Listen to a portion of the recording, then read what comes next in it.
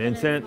Chuck the Movie Guy. It's a pleasure to meet you. How do you know I'm Chuck the Movie Guy? I have seen many of your interviews throughout the years. I have seen many of your interviews. I have.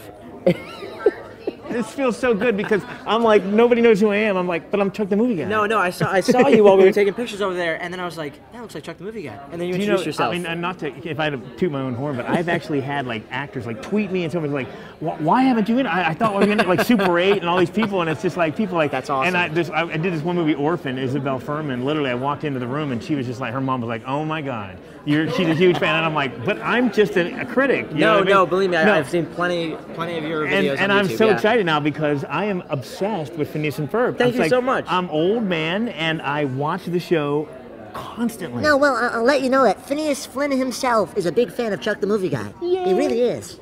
This is making my whole day. You just threw me for a loop, and I was just like, you know, how many people, have you ever heard people come up and say, we named our dog, cat, Perry? I have actually, yeah. A woman came up to me today at the signing on the floor of the con, and she was like, I just want to let you know we got a dog 2 months ago and named him Phineas after you. And, Phineas. Okay. That's the coolest thing, that they name their pet after characters on the show, especially the character I'm involved with. So that's now, really cool. Obviously, you're anonymous in the world of any. Do you ever go through like McDonald's drive-through as Phineas or something like that? Or I get a lot of people requesting me to do voicemails. Right. If I do it at drive-thrus, people get very annoyed. Just like, all right, who's this guy pretending to be Phineas? Or people come up with cell phones and say something. Yeah, please be my outgoing message. And I had my sister's ringtone for a long time, be like, hey, Jenna Martella, it's Phineas Flynn, answer your phone. And talking to her as Phineas, and everyone would be like, what is that and how do I get it? So it's very cool. I did when I was interviewing the SpongeBob SquarePants, the movie. Yeah. I literally was sitting with the guys and I'm like, listen, we can sit here, all I really want you to do is my voicemail message. And they did it on the spot, and I was like, that's the coolest. Yeah, that's the coolest. And it's just like, but they get it all the time, they understand. I'm sure yeah. But now, are you like, have every toy imaginable? Do they give you, figures? Well, the cool part for me is that the only things I know that are coming out are things that I do to provide the voice for. So the coolest thing for me is because I might be 18, but I'm such a little kid that whenever I see stuff in the store, I'm like, gotta have it. And because it's the coolest thing to me that I play a character that is an action figure, and that's macaroni and cheese. They told us that, I'm pretty sure I'm allowed to say this, that Perry the Platypus is going to be replacing the Nesquik bunny for like 4 months on chocolate milk. Awesome. And to me, that's the coolest thing. Yeah. So I really do freak out over that stuff, and every so often I try not to wear too many Phineas and Ferb shirts to events that people aren't like, that guy promoting the show he works on. But I just really get excited over that stuff. I would assume like behind the scenes that there'd be fighting going on to see who gets to say the line, where's Perry? Luckily, I'm almost the only one who gets to say that. Every so often Major Monogram will get to say that, but it always comes back to, hey, where's Perry?